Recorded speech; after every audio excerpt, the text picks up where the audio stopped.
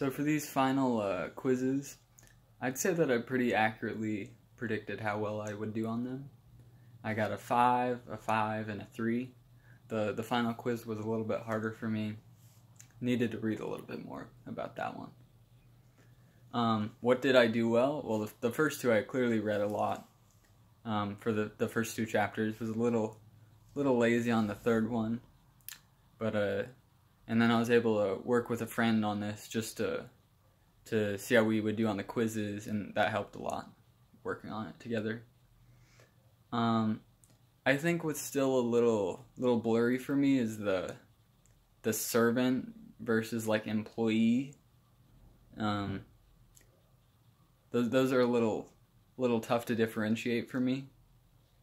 And I mean, what's been most interesting was the Kahoot game we played in class. I think that was a great final exam preparation, because we went over all the chapters. But yeah, and I'm pretty ready for the final, I'd say. Just overall, just needed to read, skim over some things that I might not have done so well on the quiz today, on the Kahoot game today, and just look over the knowledge surveys like with the group assignment. Should be able to pass final pretty easily.